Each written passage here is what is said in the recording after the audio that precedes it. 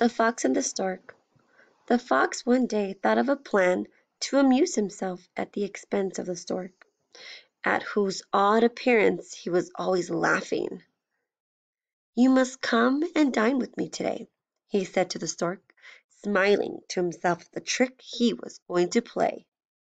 The stork gladly accepted the invitation and arrived in good time and with a very good appetite.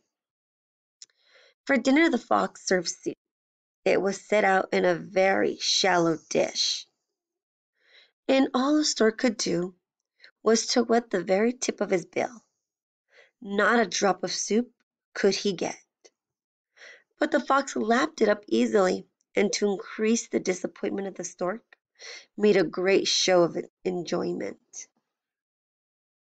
The hungry stork was much displeased at the trick, but he was a calm, even-tempered fellow, and saw no good in flying into a rage. Instead, not long afterwards, he invited the fox to dine with him in turn.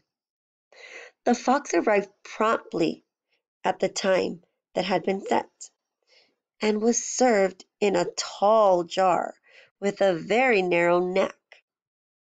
The stork could easily get at the food with his long bill, but all the fox could do was to lick the outside of the jar and sniff at the delicious odor. And when the fox lost his temper, the stork said calmly,